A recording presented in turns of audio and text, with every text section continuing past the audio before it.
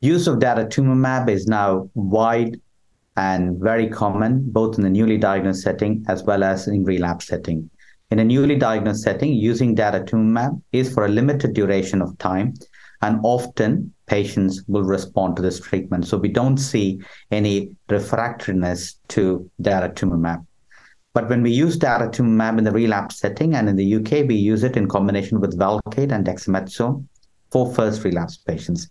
We treat our patients till progression. This would ensure that the patients become CD38 refractory by second relapse.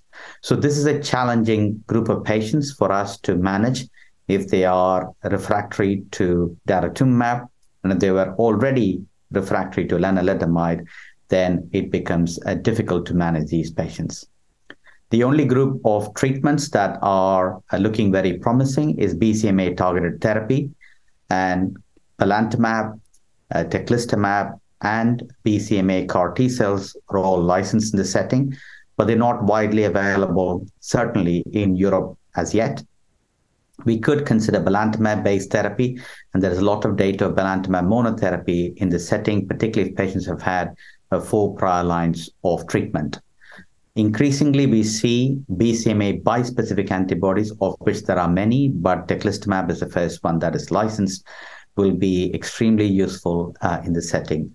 The other targets, such as GPRC5D and FCRH5, which are being explored in clinical trials, are also extremely exciting for this group of patients.